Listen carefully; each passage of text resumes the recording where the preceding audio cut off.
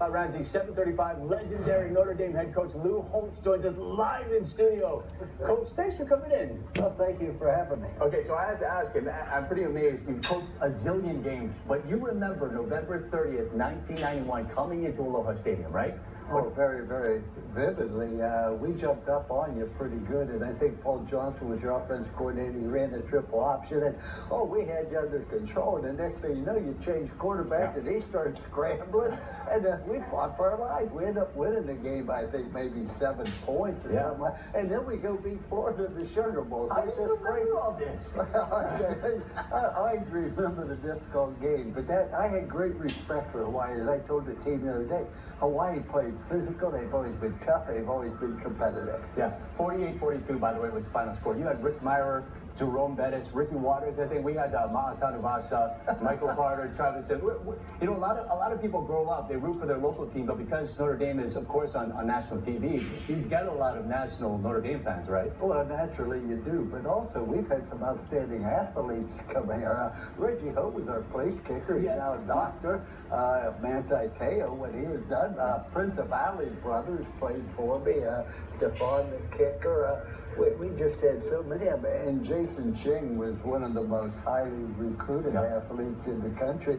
So we've always had great success with the athletes from Hawaii. Yeah, so you did meet with the team. What did you tell them, the current team, the Rainbow Warriors this year? Well, we did a little magic for them. We visited. But the main thing that we tried to share with them is that you have to ask these questions. You want to win, what sacrifice you're willing to make? What skills and talents do you have to acquire in order to do it? Who are you going to have to work with to get it done? But here's the other thing. If you took the roster of Hawaii and compared it with the roster of California, well, maybe not Michigan, but Arizona, you had 3 of your first 4, there's not that much difference. It's all in the mental thing. It's fundamental. And are you willing to accept your role? But I was very impressed with their attitude. And then I had lunch with June Jones the other day. He did such a great job. He won here. They can win here. Yeah. Okay, so how hated are you in certain parts of the country? Like, can you walk around Ann Arbor, Michigan and not get heckled? Or Southern California?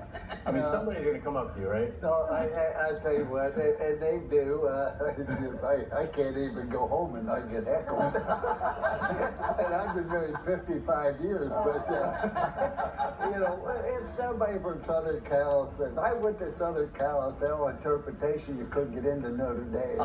They say, I played there. They say, well, I appreciate everything you did for a one-loss record there. But it was just great rivalries. And one thing, we always had great respect for the opposition. Yeah. Okay, best, I guess, either pre-game or halftime pep talk that you've given your players. Can you remember that? Well, we all had one common goal, and saved my job. You all brought us together. I think it was probably before Miami. We had a little escapade in the tunnel before, and I was mad and upset. And so if anybody does anything but show class, and you'll never play again at Notre Dame, now if they want to fight after the game in the parking lot, that's fine. If they do, you say they're coach for me. You know, and that was a Catholic convict game, and I didn't like that because not all our team was Catholic. Yeah. Yeah. Those are the famous Miami U players, Michael Irvin and Warren Sapp. Oh, we had a great That's game. Well documented too. Coach, what are you doing now? You left ESPN, right? Well, my birthday candles cost more than cake. Now I'm going to be 80 on my next birthday, and I just said it to my wife. TV, you just talk to you, think of something to say, but I do XM radio now because it forces you to use your mind, and that's the one thing. Because plus, I don't have to leave home. They set the studio up at my home. I do the show. 20 seconds later, I'm on the golf course. There you go. There's any better than that. By the way, the mind is still sharp as a tack. Real quick, you mentioned that you met with June Jones. What did you think of Coach Rolovich? I was very impressed with him, you know, and I hope that he'll give me a call. I have a lot of coaches will call me, and, you know, for advice, etc. I go visit Texas next week, visit Ohio State, etc. But he's very impressive. He understands why he played quarterback here. I think he would do an excellent job.